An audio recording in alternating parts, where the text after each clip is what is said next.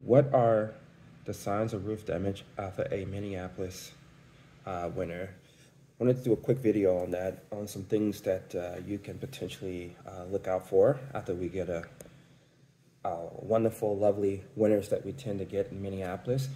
So common things that can kind of give you, that should be red flags to you is obviously you get into the springtime and you start to see brown stains in your attic. Typically, it's a leak. If you start seeing cracked shingles on the ground, if you're walking around your home after the winter's over with, and you're seeing shingles on the ground, and those shingles are cracked, or even if they're blown off, that's actually a sign that you want to get someone out to take a look at your roof as soon as possible.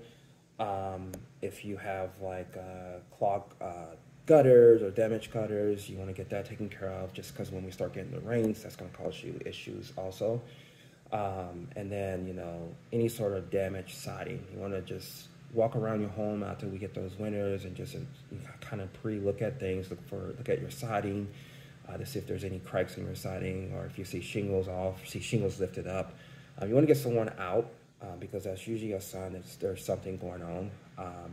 We offer free roof inspections in the Minneapolis-St. Paul area. You can give us a call at 651-703-2336. My name is Ted, and I'm with Sellers Roofing Company. Thanks.